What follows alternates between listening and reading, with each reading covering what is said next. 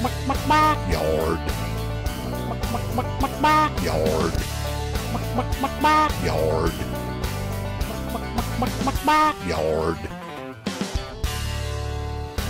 Hi, welcome to the backyard. I'm Joe, and we got Jerry Kunza with us today. Welcome, Jerry. Glad to be here. So, well, fall is upon us, and it's just come up pretty fast here. Football is on a roll, and Vikings actually won, so everybody's in a pretty good mood here. And so is the corn, and corn-side beans are on the roll too. Yeah, it comes in a hurry. You know, this last week we got 80 degrees and we got some wind, and what that'll do is that will push corn along. We had our plot days out at Dean Schultz. That went really good.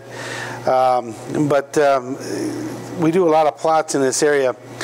We do them for Dairyland Seed, and we do a grain plot, which will have 10, 15 different varieties in it. And these are our official plots for Dairyland. We also do a hay plot, and that's an official plot for Dairyland, and it gets harvested every 30 days. And then we do a corn silage plot.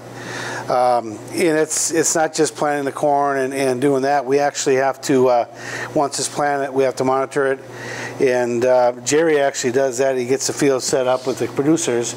And then once it's planted, we monitor it, and then we come to the point where we have to harvest it, and that's where it really becomes.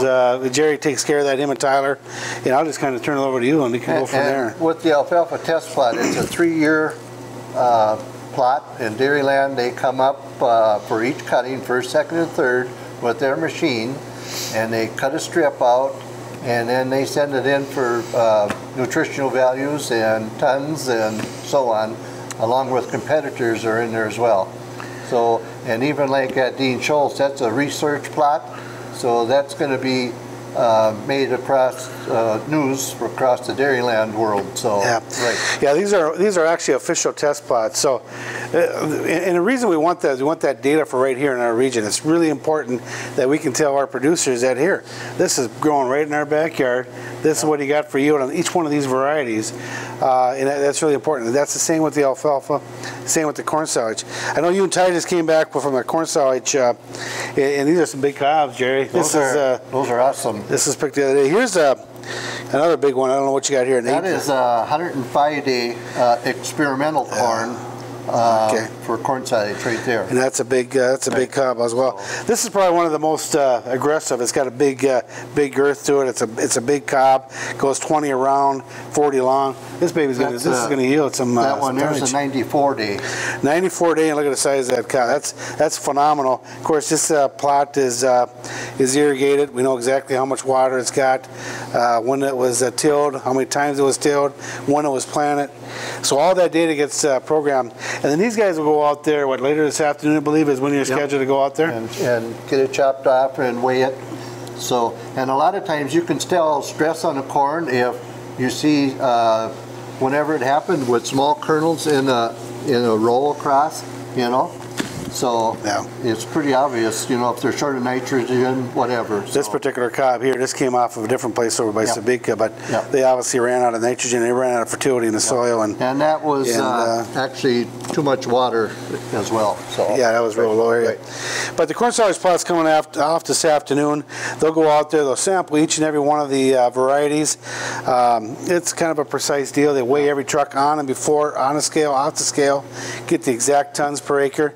And then we send in all the data, all the information to Rock River Labs down in Wisconsin. And they come back with a digestibility test of NDF and ADF and whole plant digestibility, which is really important for us that are doing rations and doing nutritional work for the livestock, because then we know where we're at with floury starch and things like that. So. And I and the Dairyland guy were out to some places last week, or no, 2 weeks ago, and looking at even stocks.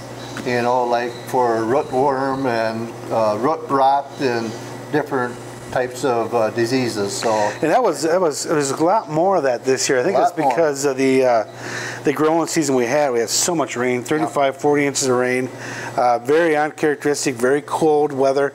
Nothing. I don't know if we had a day over 90, did we? Yeah, the cold weather. When they planted, the cold ground really caused a lot of that. So, right. So, but this is what we do. I mean, we do a lot. We spend a lot of time. We do a lot of work on it. We take it very seriously here at J&L. Yeah. The corn, the soybeans. We got a test plot that's coming off this afternoon. I got Mike and Scott over on that one.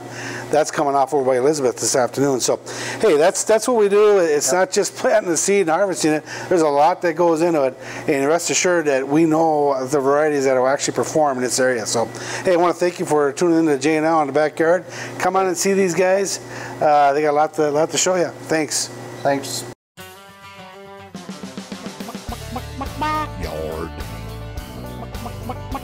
Yard. Yard.